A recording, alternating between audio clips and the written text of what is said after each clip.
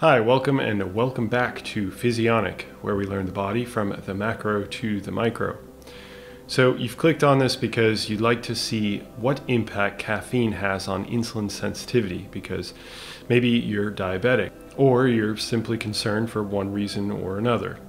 That's exactly what we'll cover, showing you actual scientific data from a study, then describing some potential physiological mechanisms for why the data reports as it does.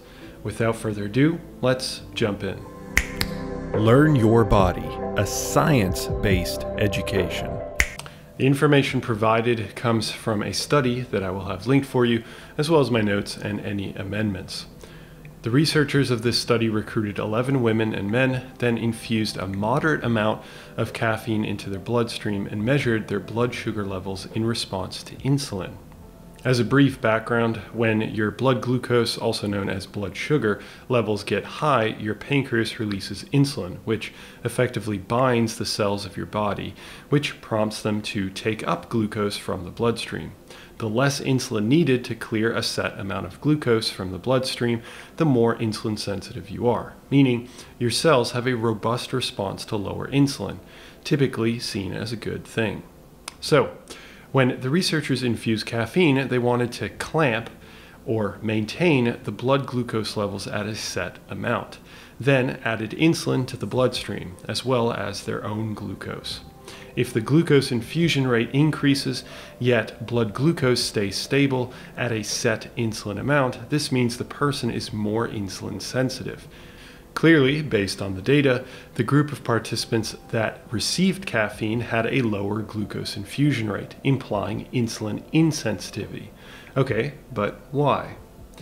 Two possible mechanisms were offered. One, that caffeine stimulates the release of epinephrine from the adrenal glands atop the kidneys, and epinephrine reduces glucose uptake by the cells, while also stimulating the liver to produce more glucose to dump into the bloodstream.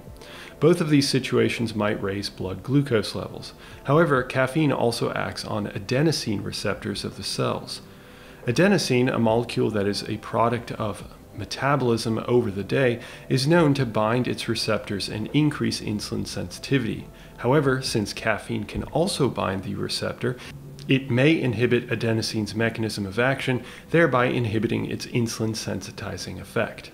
Neither of these hypotheses are tested in this study, but they are plausible explanations.